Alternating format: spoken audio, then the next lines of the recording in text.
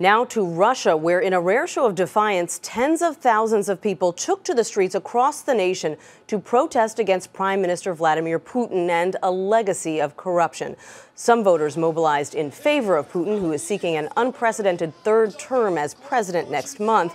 Elizabeth Palmer is in Moscow tonight with more on the protests. With the wind chill, it was minus 13. As determined opposition groups started their march through central Moscow to the main rally. Cold like this is a real test of political conviction, but in spite of the temperature, thousands of Russians did come out today from across the political spectrum to demand clean elections. Young liberals joined forces with old communists and even extreme right-wing nationalists, all of them united in their opposition to Russia's leader, Vladimir Putin. Corruption, bribes, injustice, says Dmitry. This outrage can't continue.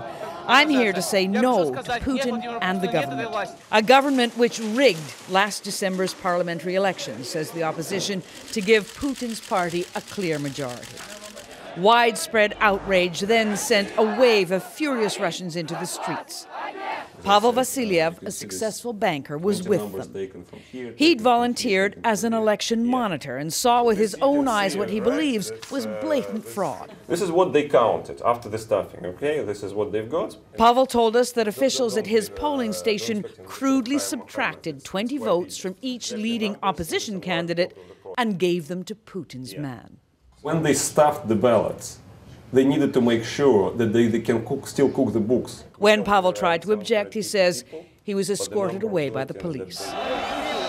Today's protesters want to make sure nothing like that happens next month when Vladimir Putin runs once again for president.